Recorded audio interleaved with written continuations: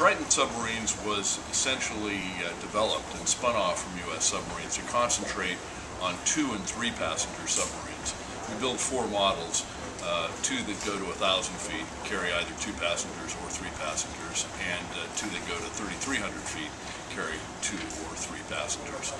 And then, of course, now we're working on the Triton 36,000. Triton 36,003 is a revolutionary full ocean depth submersible. It's the first time that man will be able to get back to the bottom of the ocean, the Challenger deep at 35,800 feet, since 1960, when Don Walsh and Jacques Piccard made the trip in the Bathyscaphe-Trieste. It is comprised of a glass pressure hull, which is a transparent passenger compartment. And glass is quite unique in that this high pressure glass that we're using actually gets stronger with increased hydrostatic load. So there are some difficulties in terms of working with the material, but our technical partner, Rayatech Scientific, has developed a proprietary process that will allow them to build large glass spheres. And so that's really the technical secret to getting back to the deep ocean. We'll be able to dive to the deepest spot in the ocean, and we anticipate that it will revolutionize man's relationship with the deep ocean.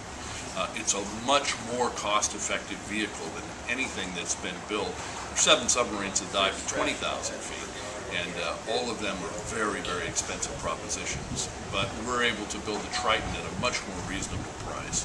So we hope to build quite a few of them.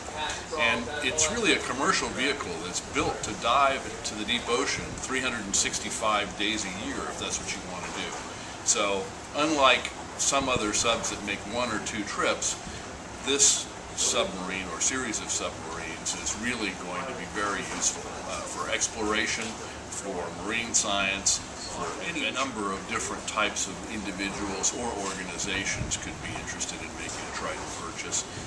Certainly foreign governments might be interested, exploration companies, mineral mining companies, and we think probably the biggest buyers, though, will be the marine science research community.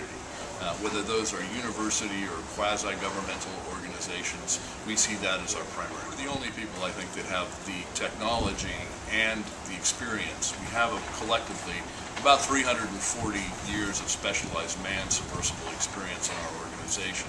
So, with the glass technology, I think we're the only people now capable of